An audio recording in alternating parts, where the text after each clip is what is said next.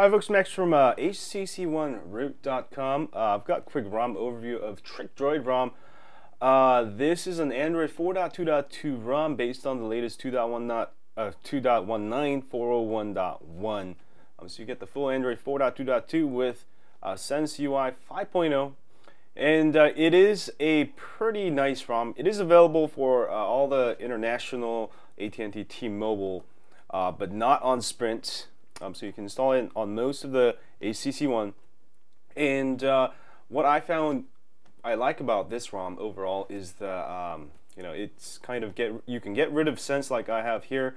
It will install Nova or Apex, and I really like it. I really didn't like the Sense launcher that much.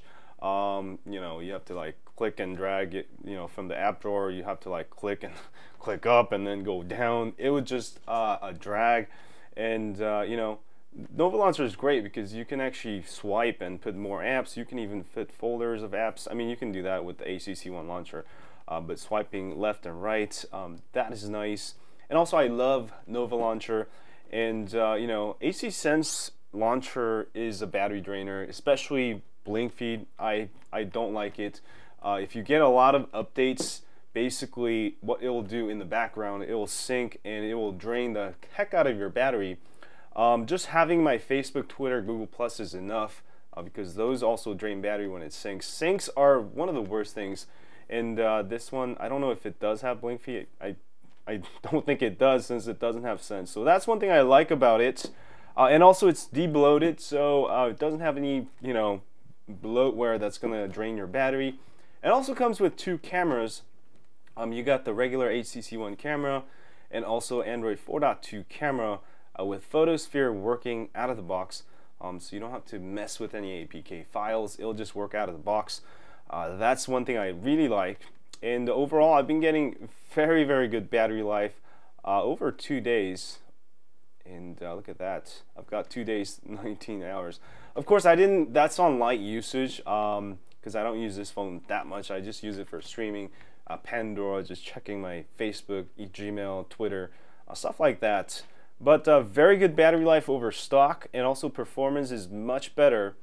And also one of the main things you can do with this ROM, it also comes with quick settings that allow you to easily change the auto brightness there, easy access to some of the menus there.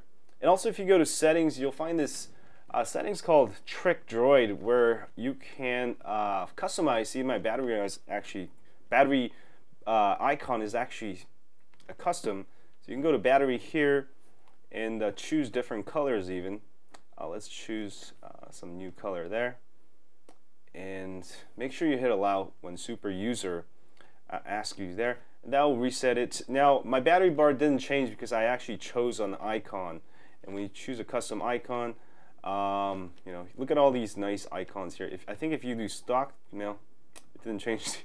I don't know what's up with the color, but the battery icon works really well, and you can get a bunch of different nice icons here. So that I really like, and my favorite is actually the brick, because it's kind of a brick. And also you can get MUI battery bar, basically the battery bar across here. Barely tell there. Also, let's see, you got some more stuff you can do.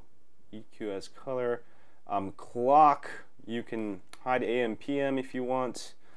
I believe this is actually for the Sense. You do have option of installing Sense launcher if you want it. Icons, you can hide icons from the status bar if you want. And let's go look at some miscellaneous stuff you can do. Recent app style. So I've got my recent app style. There we go. Double tap. There we go. Oh my god. I wish they just made it long press for the recents. Now I've got the regular AOSP recents, and that's sort of nice. Or you can switch it back to default ACC. Wi-Fi scan interval. You can make this longer, and it'll take longer to actually pick up your Wi-Fi, but this will save your battery life because this is one of the things that drain a lot of battery.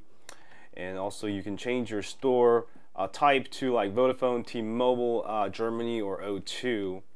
I just have it in stock setting there, and APM settings there. So some customizations you can do, and I've used actually this ROM on the HTC One X before. A very good developer. Overall, it is a very nicely deep-loaded ROM. If you want a lightweight, fast ROM, but you still want to run Sense, so you don't use a Sense camera, and you want to get the Android 4.2 camera, basically like stock, but way better. Definitely try this out ROM. Probably one of the best ROMs you can run. It's a stock-like experience without stock bloatware, in layman's terms. So check it out for this week's ROM of the week, and also, yeah, check it out for this week, and do let me know what you think. And as always, if you have an HTC One, don't forget to sign up for my email list at htc1root.com. We update you once a week with ROM of the week. And if you're on YouTube, please hit that like button for me here, subscribe button there, and I'll see you guys soon. Stay high on Android.